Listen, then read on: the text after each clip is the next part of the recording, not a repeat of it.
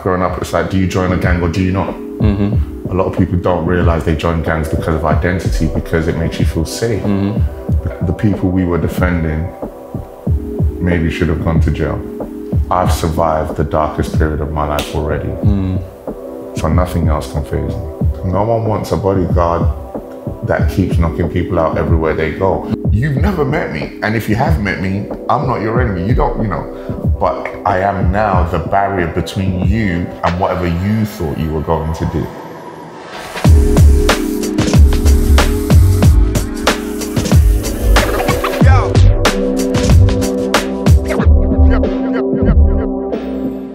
Past, Present, Future, episode 37. Past, present, future, no, just kidding.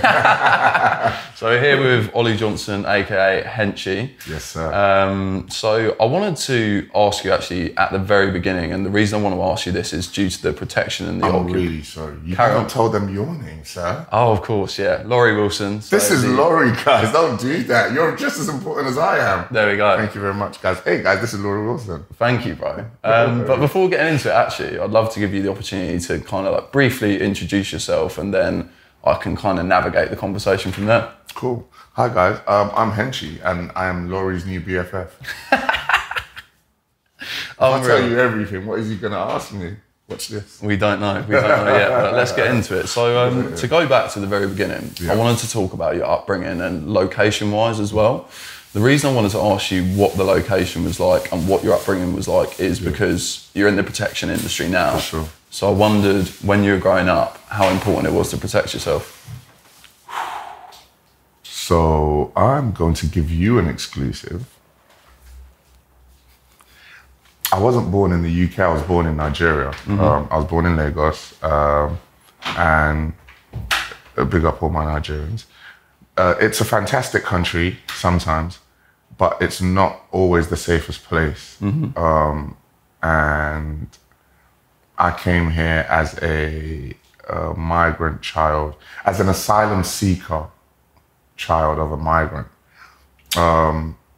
My dad used to speak out against injustice in our country, and his life was put at risk. And what sorts of situations? So this is a recent discovery for me in terms of when, in my reflective moments. I don't think it's absolutely what has led me to where I am now, but it might play a part in me having what I call hero syndrome, because I want to protect people. But growing up, people were trying to harm, I'd go as far as say maybe kill my dad. How exposed that were you? Men with guns came to our house. So he wasn't at home. Myself, my brother, my sister, my mum had to face a really, really scary situation where armed men forced their way into our house and where is he type thing. But I was young, you don't really, you just go through the moment. So not long after that, we came to the UK. And what was it like when you came to the UK in terms of how alien was it? It was cold in the UK. Nigeria's a very hot place, but I was just like, it's cold. And obviously the culture is really different. So that was a big shock. How hard was it to adapt to the lifestyle? The adapting wasn't hard.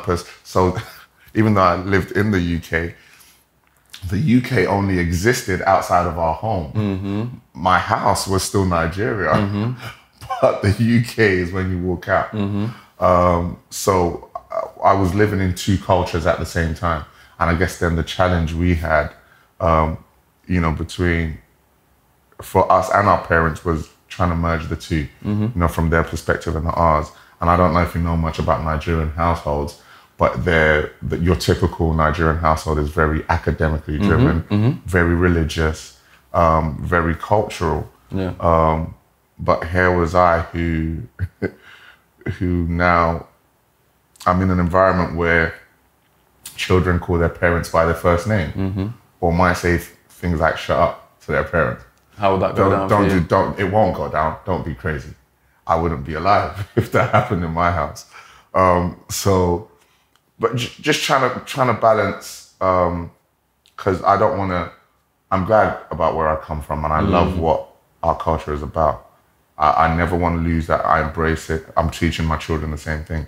But I'm not going to ignore where I am. There are really good aspects of Western culture and English culture. Clearly, there's some things that I definitely don't need and I don't want.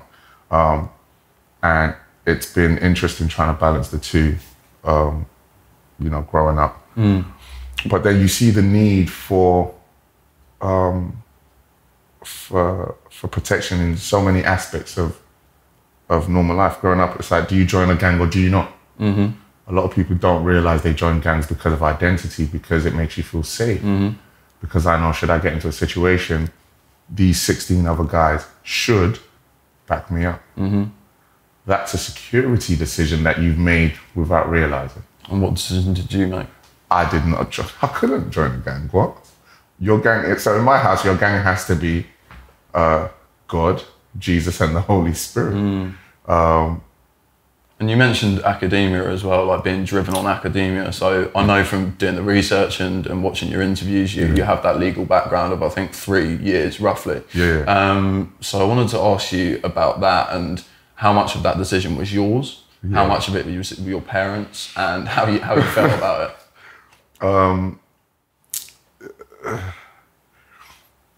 How much of it was mine? I wanted to make my parents happy, but naturally you want to do well for yourself anyway.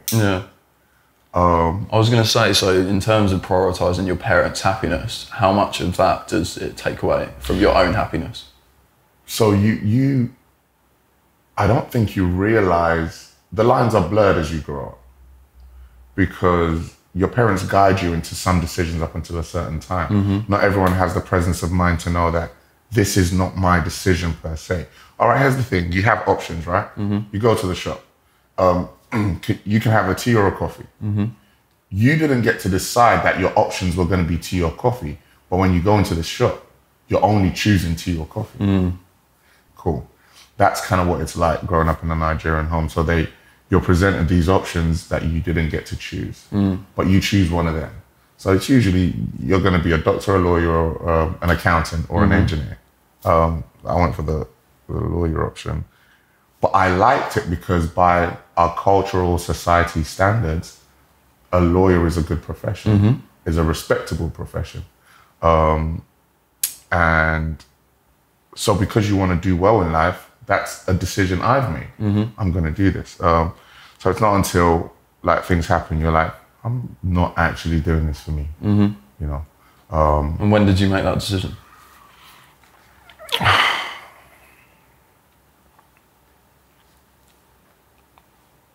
I didn't make a decision I made the realization after my mum died that this isn't really about me. I made the decision to switch a few years later. My moral compass kicked in on a couple of cases. But obviously for legal reasons, I can't discuss them. But, we had moments where I would argue, Your Honor, that the people we were defending maybe should have gone to jail. And I couldn't do that anymore. So, that wasn't working for me. But I'm a people person and I want to help people. And I want to help people sometimes that have made mistakes. Because that's just a human trait. You will get things wrong. It's interesting you mentioned about being a people person. So it's one of the things that I've actually written down, because I think your friend described you as a people person and pushed you in the direction of becoming a bodyguard. I don't want to butcher the name. Shayna? Shane. Shane. Because my friend makes it sound like I've just got one friend. Guys, I actually have 4. No, Shane, rest in peace, Shane. I love you. Shane changed my life without realizing So he asked me to come and do the close protection course with him. And he's so annoying. And I was just like, no, like, you're an adult, go and do it by yourself. What? And I was like, come, badgering me. So I went and I did it. And this is actually funny. I'm gonna shout this guy's name. Shout out Steve. Steve was the course director. And Steve said to us, imagine this, we're a bunch of new recruits. Steve said, most of you aren't gonna make it. First day, first day. Most of you aren't gonna make it, you don't have what it takes. Shane's like this. What can I make? I'm like, how dare you? Do you know who we are?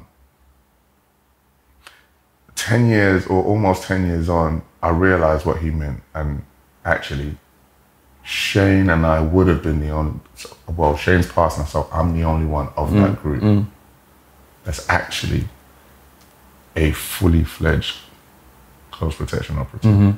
And that's insane. And there's so many hurdles to it. And now I get why he said it. So big up you, Steve, for being honest with us. But so I was on the course with Shane. We got through it. I had a job. I was just doing this I was just being a good friend. So I was going to go back to work. And Shane was like, no, we should do, like, you're a people's person. You do the people stuff, I'll do the admin. I was like, whatever, just leave me alone. And then we began, and I was like, yo, one, I'm really good at this. Two, I really enjoy it. I get to fuse all the aspects of my life that I really enjoy. And it helps me achieve something that matters to me, which is keeping people safe. Yeah. I wanted to ask you actually a little bit about the keeping people safe, and the reason is, and firstly, I'm so sorry for the losses and thank you for going into them, but how did you process the loss of your mum and Shane? And the reason I'm asking is I want to know, after those losses, how much does that enhance your want to protect people because you've suffered those losses?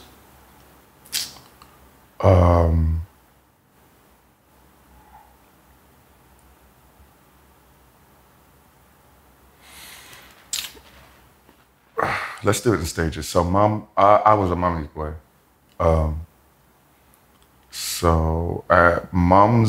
My mum died through illness, so she had breast cancer. And so there's nothing I can physically do about that.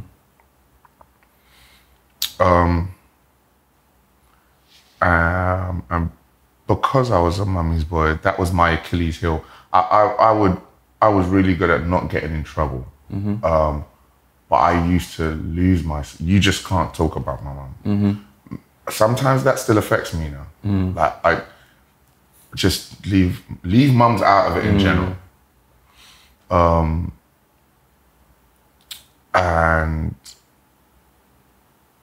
I had to remind myself there was nothing I could do.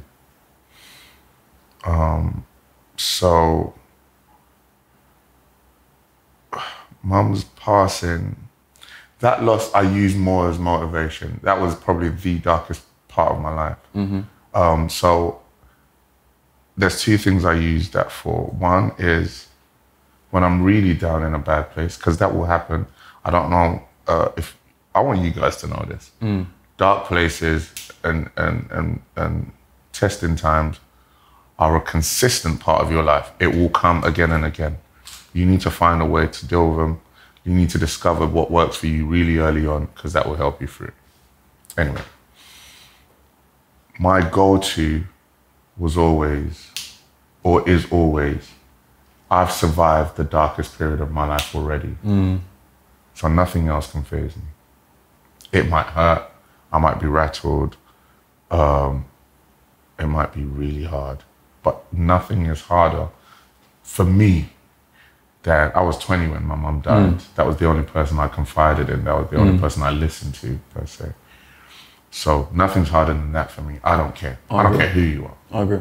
So that's the first thing that I used that for. And then the second thing was, I really need to make her proud. When my time is up, I want them to say that Sade's son did this.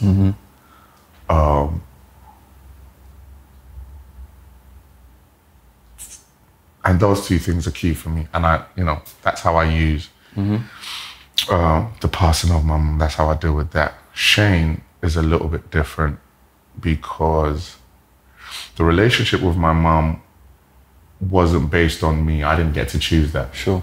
My friendship with Shane was my choice. And as friendships go, especially with guys, your friends can be annoying, will be annoying. And, he had his own issues closer to the time of his passing. And I blamed myself afterwards sometimes because I was like, maybe I should have answered a few more of his calls. Closer to when he passed. So he went missing before we found his body was found in a river. We had been searching for him for some time, and he had things going on in his life leading up to that. You can kind of, in the moment, you do the best you can. Sometimes with hindsight, you think, I could have done more, or maybe you say I should have done more. But actually, maybe in that moment, you have to be honest with yourself and say, well, I did do the best I could, or I didn't. And sometimes I think I did, and sometimes I think I didn't. But Shane's loss tells me two things. One, how much he's changed my life. Like genuine, I'm an international CP. I've seen and done so much because of a decision to sit down and do a course with my friend. And now I travel the world and I'm doing what I love. So affect someone else's life positively where you can, follow that dream, make that decision, whatever. He didn't know that he turned my life around like that. So that's the first thing. The second thing about dealing with Shane's loss is I don't know if I have dealt with it. So I'm trying to achieve so much in the security industry so I can say, yo, Shane, look what you did. A lot of people have impacted my life. But in terms of my career path, it is a direct result of my relationship with Shane. And I really want to get to heights where I can I don't know if I'll ever be nominated for anything. I don't know if we're ever going to be physically celebrated somehow. But should that day ever come, I'll call his name everywhere, and that's kind of how I'm dealing with it. Yeah. I have to say dealing with, because I have moments where I'm just like, like, where are you, but life does go on, Yeah, I agree. And I think one thing that I want to say, and thank you for going into it, but one thing that's so admirable about both of those situations is that you found ways of taking lessons from them and drawing motivation from them to improve the current part of your life, which I think is so important, because unfortunately people's lives are filled with tragic events. No matter who you are, to some degree you're going to go through things like that. So what's important is that you manage, you deal with, as you put it, but also you try and draw things which can positively affect the future, which is something that you've done. So thank you for that, and thank you for going into it. And I kind of wanted to tie up the past section with understanding, look, what lessons have you learned through past experiences? And we've perfectly covered that off. So I did want to ask you a little bit about the present. So obviously from looking through your plethora of A-list star clients. So Stormzy, Dave, WizKid, Burna Boy, Migos, to list off a few, and I know most recently Thames, as you were saying. I wanted to ask you, why you? Why do they choose you when there's... Because I'm the best. That's it. Genuinely, because I'm the best. What does the best look like? Why me?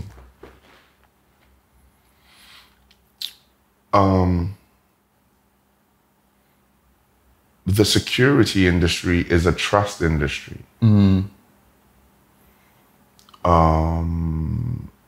gone are the days where you just have to be massive. Long gone are the days where you have to be expert in 16 martial arts and know how to shoot a gun, eyes closed. Only. Long gone are the days where you only have to be 7 foot. The role is now a combination, a balanced combination of look, knowledge, expertise, customer service, legal know-how, cultural know-how,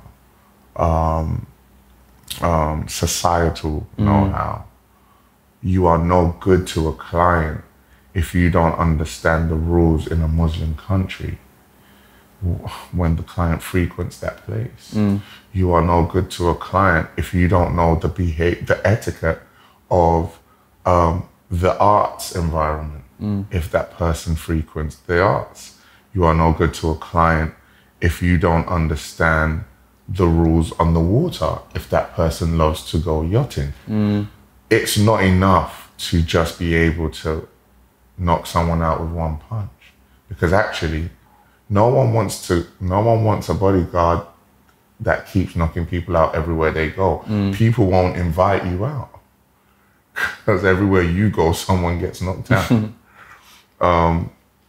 So I would like to think me, because for the best part, I'm well balanced. It's interesting what you're saying about knocking people out, because I mean, if I'm to reference it to like a football situation, which is more what I'm familiar with, they often say that the best defenders, the best centre-backs, they're never there doing big slide tackles because they're prepared for the situation. They've already 100%. Sorted it out. So I think in this scenario, if I'm to understand it, what you're saying is an effective bodyguard is someone that's already sorted out the situation so they don't have to knock people out. Correct.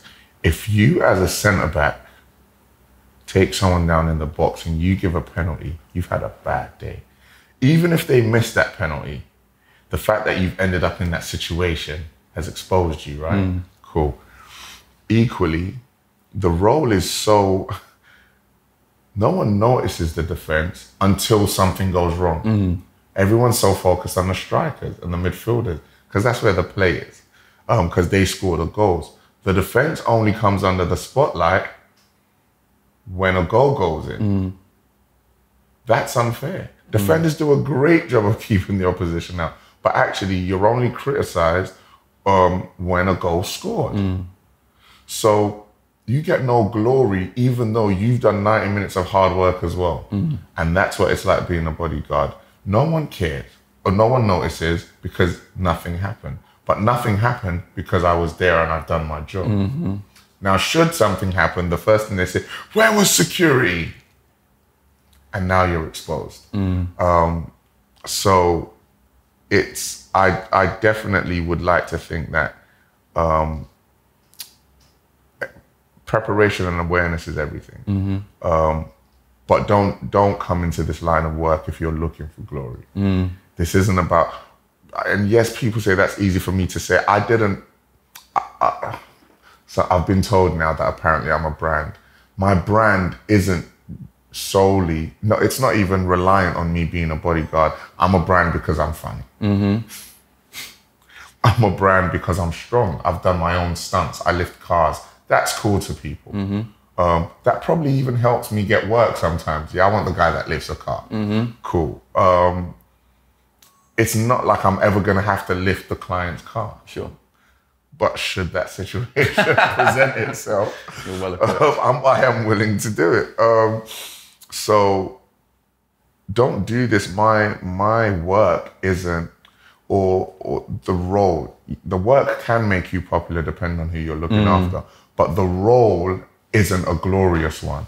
Don't come into this looking for glory. But be balanced. Yeah, no, it's really interesting. So thank you for tying into that analogy. Perfect for those out there like me that understand football, but potentially not bodyguarding. But it's funny, actually, you mentioned the glory, and I guess this might actually tie into that. But I did want to ask you, because you are quoted saying, and you said it earlier, that you enjoy saving people's lives, which to me, if I'm to read into it, implies that there have been some life-threatening situations that you've been through. So I wanted to ask you, what did some of those situations look like?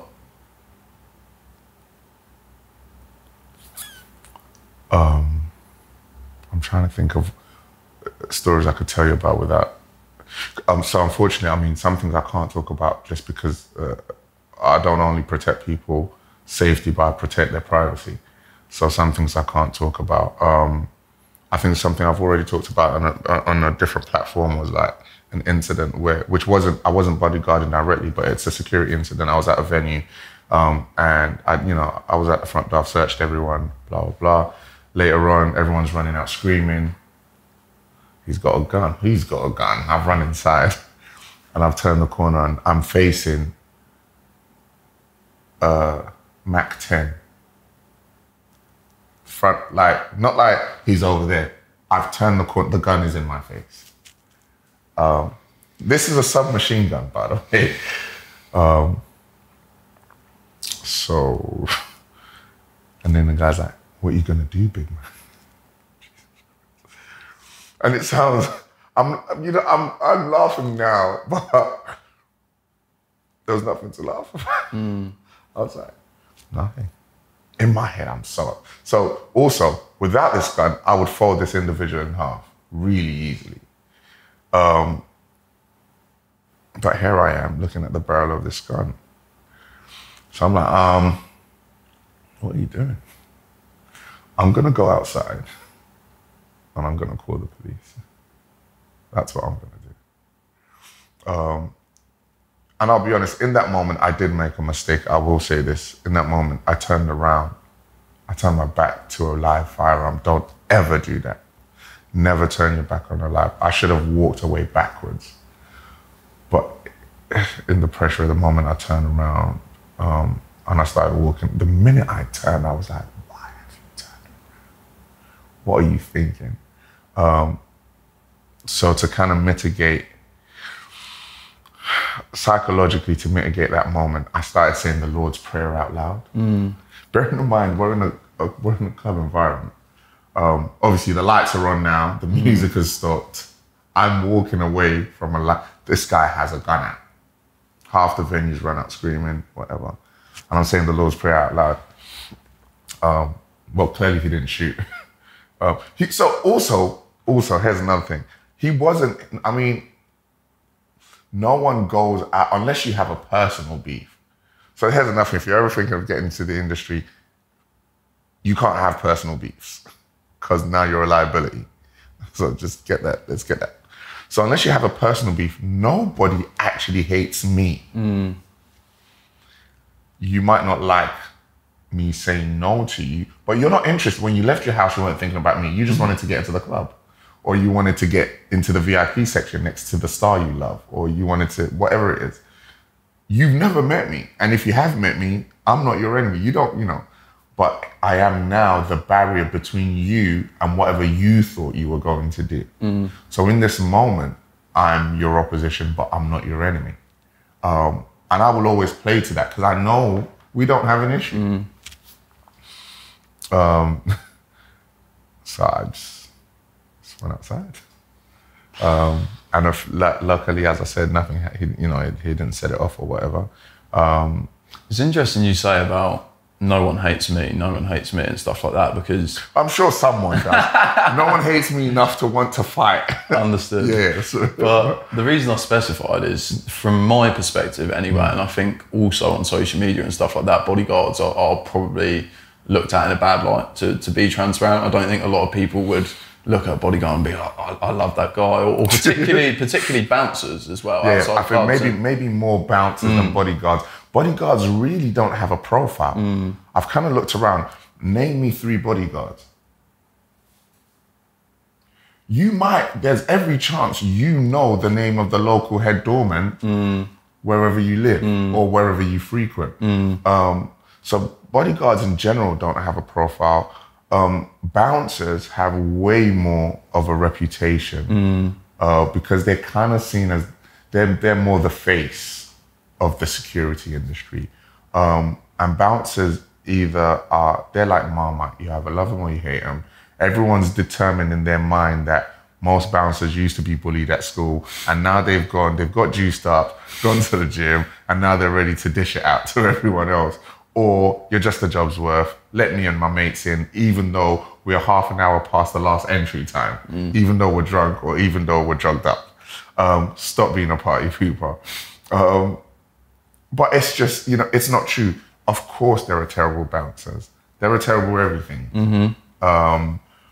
And it's unfair to paint everyone with the same brush. But again, as I said, if you're a great bouncer or you're a great bodyguard, you can't get any glory because it just means you've allowed people to get on with their fun in the safest way. They've enjoyed your company, you've enjoyed theirs. It's quick. The exchange is done. They remember the good time that they had. No one will. What's the name of the last person that served you at Tesco or Aldi or wherever you shop? If they were great and they really got you through the tills quick, that's great for you. The experience was quick and that's what matters to you, not the person. Should you have an incident at the till, I bet you'd remember her name. 100%. And that's what it's like. And with that experience in mind, I wanted to ask you a little bit about how hard you work, because off camera we were talking about, look, you could get a call and you need to be here within X amount of time and there's kind of no two ways about it. So how hard do you work? And the reason I'm interested in this is because I want to know how the hard work affects personal relationships. Ooh. Go on, Lawrie. Okay, check this out. If you are, big up Big Wiz. WizKid for those. Yeah, sorry. For those of you who don't know, I call him Big Wiz. That's WizKid. I'm fortunate to look after Big Wiz in the UK and in Europe. And so he's the #1 Afrobeats artist in the world. I'm gonna say that again, #1 Afrobeats artist in the world. So, and I'm not comparing them, I'm just saying for those who might not know, context is, that's our Drake, that's our Ed Sheeran, I say our, but we're crossing, Afrobeats is now crossing over into different cultures, so whatever. But for context, in case you wanted to make a comparison to see how huge it is. If you were looking after Adele and Adele said, I need to go out in an hour, meet me here, what are you gonna do? I'm gonna meet her there. You're gonna meet her there. Probably 10 minutes early. And if Adele says, oh, it should only be for a couple of hours, but then when she gets there, she'll be like, I'm gonna stay for 11 more hours. What are you going to do? You're going to stay for 11 more hours. That's the job. Now, it doesn't help if, say, you have a partner at home or children and you said, oh, Daddy's just going for a couple of hours. When I get back in 2 hours, in 4 hours time, we're gonna go to the park. You've now found out you're not leaving. You're not going to the park. If you're fortunate, you might get a chance to send a text or make a call really quickly to say sorry, and I'll make it up to you. If you're not, you just have to wait. And you have to figure it out. So let me go back to Steve. I'm gonna link this. So let me go back to Steve, who told us that we weren't gonna make it. Steve also said,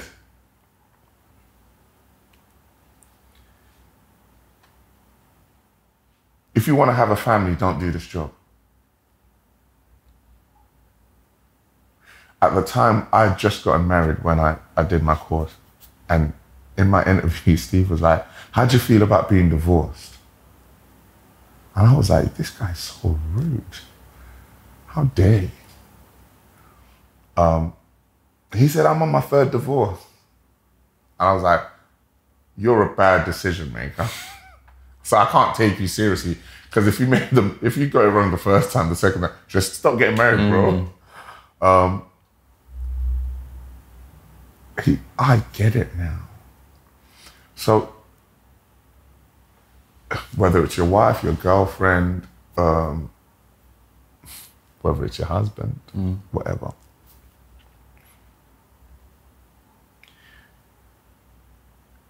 People like people doing what they say they're gonna do. If you say you're gonna be home in 4 hours, please be home in 4 hours. Now, everyone can be as understanding as they want to be. But if there is a consistently you saying, I'm coming home in 4 hours, but you come home 16 hours later, eventually, it's gonna cause friction. If you are meant to go away internationally for 2 to 3 days, and that turns into 10 days, eventually, it's gonna cause friction. And how does that make you feel about the job? I love my job. I'm fortunate to be doing what I love to do. How I feel about the job will not change.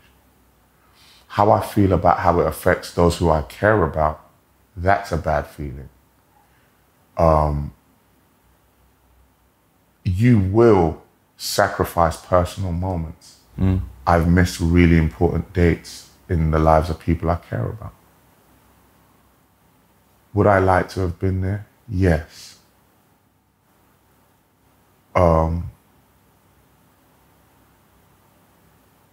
What's a moment that sticks out?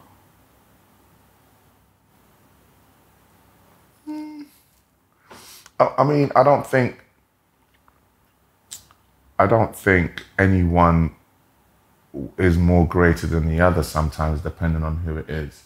So, all right, say for instance, all my birthday for the last 8 years, I've been working.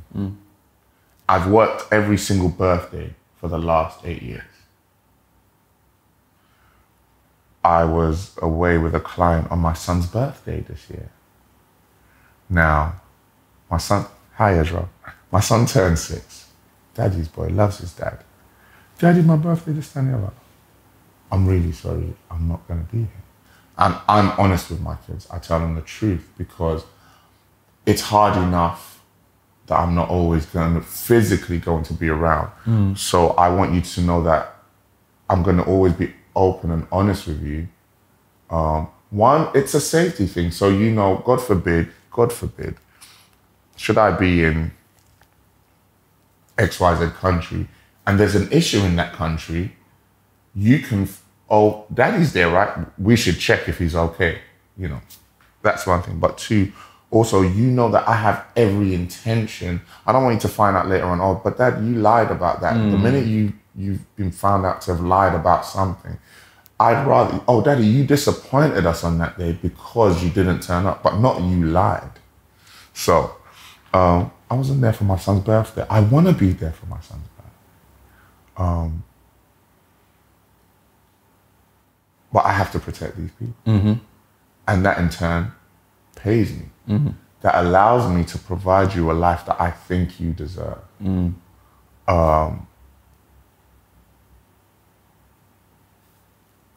That balance is hard.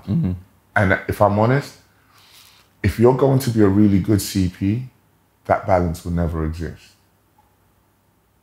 If you're going to be a thriving, think about this, if you're ever considering going, the security industry is wide. You can have that type of balance if you do events, if you do clubs. I could work 8 hours at the same pub or the same club or a Tesco or a diamond shop or whatever. These are your hours. You do that 6 days a week. Bob's your uncle. If you want to be a bodyguard, forget about it. There is no structure to your life through your clients. What happens when, say you're with musicians, what happens when they go on tour? A world tour, a proper world tour, is a minimum of 5 months. What are you going to do? Say to the client, yeah, I'm just going to pop back to the UK. They might allow it. You can't. Some people allow you to negotiate certain things. You might have to at some point maybe negotiate with them or take out your own money, fly your family over to meet you somewhere where you get a rest day or a couple of rest days, whatever. You have to figure out what works for you, but the job comes first. That's harsh, bro. It is. That is really hard. I've been on jobs on the anniversary of my mum's passing. I can't say to the client, oh, I'm going to be a little bit emotional today. I've been on jobs when I get phone calls, my daughter's not feeling well. Your son's not feeling well. Their mum's not feeling well. So anything can happen at any time when you're not there. It's even worse for someone who's so into being the victor or the protector, or what do you do? So it's tough. There's no balance. It's so tough. With that in mind, and to tap into the future, to kind of round the conversation off, what is the goal for you for the future? I am the self-proclaimed ambassador of the security industry. I am the whole PR company. I'm the marketing agency. I don't like the way we're looked at. Or, even better, I don't like the way we're not looked at. I found out that, I used to say this on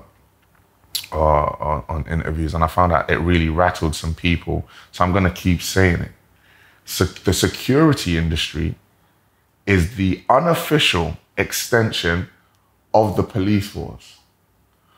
We have a similar role, but we have none of the resources and none of the respect. If the police are respected, people respect the uniform. People don't give any type of respect to the security industry. But we're supposed to protect you like the police. We're supposed to help enforce the rules like the police.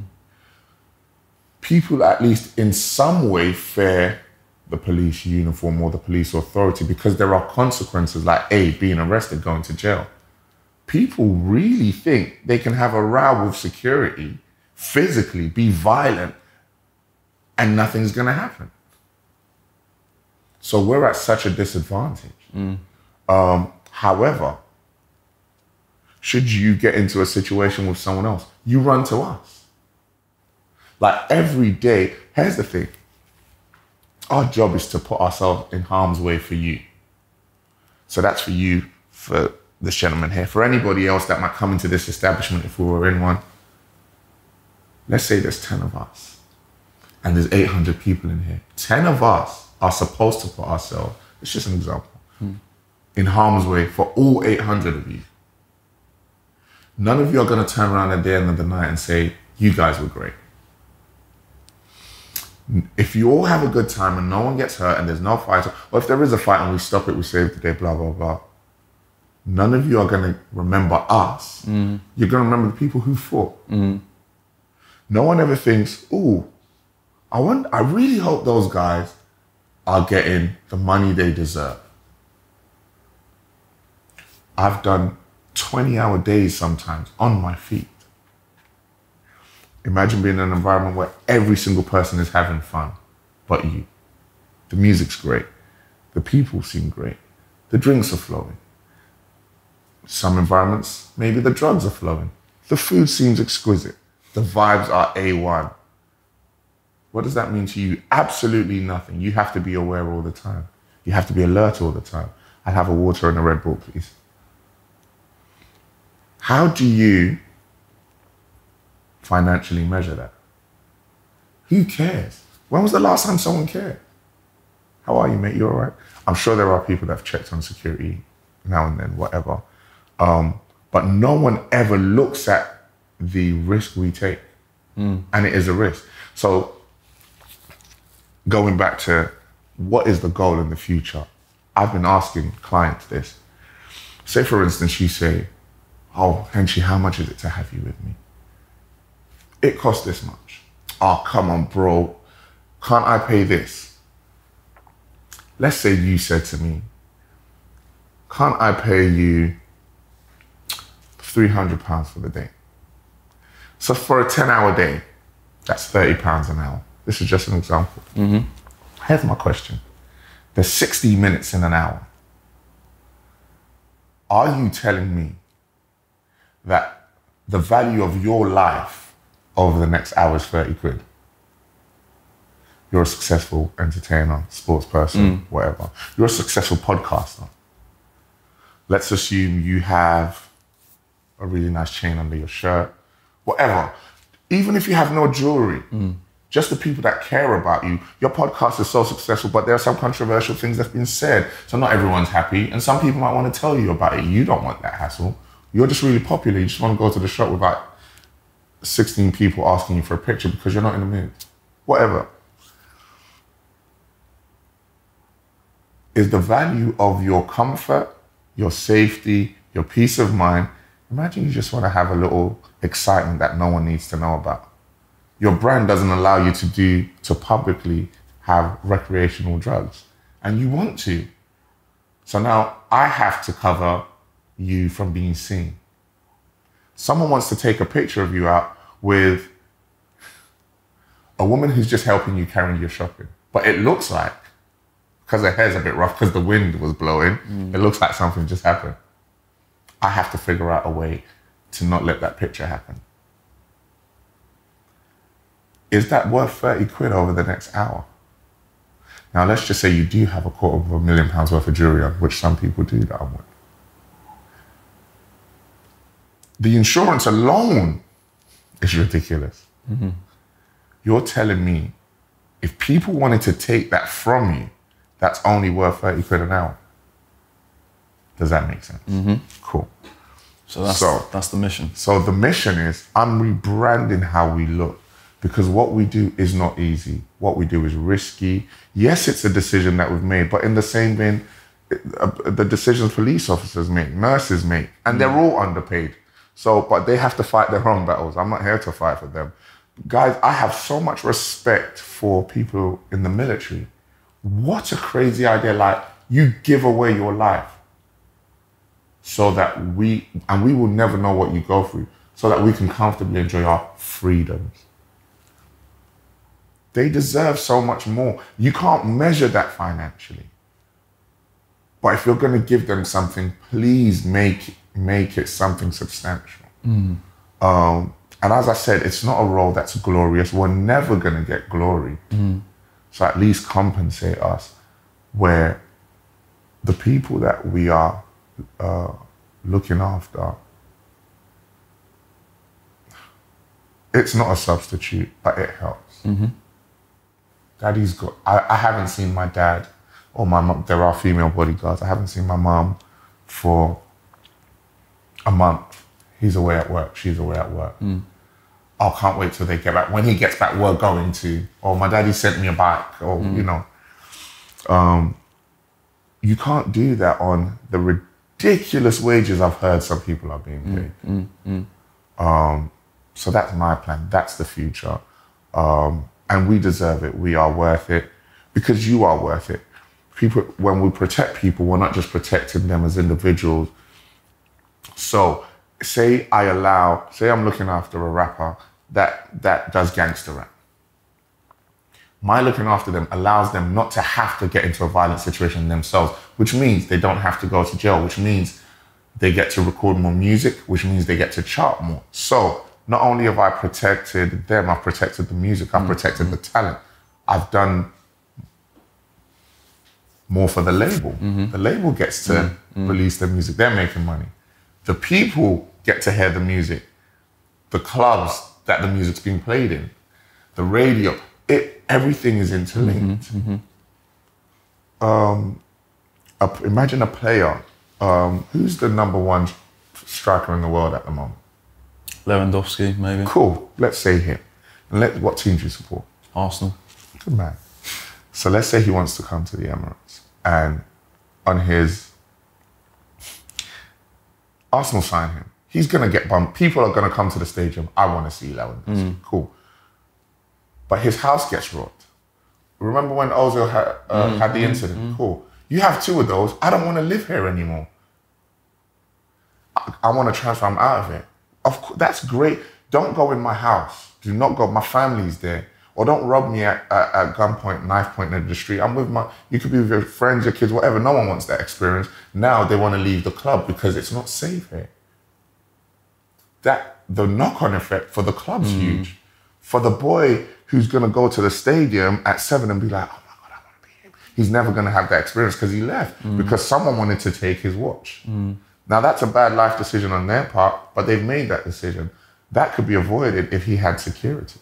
The picture is so much bigger than what it originally seems, which, it's super interesting. It seems like a great place to close out. So I wanted to genuinely thank you for your time. It's been incredible. And how have you found it?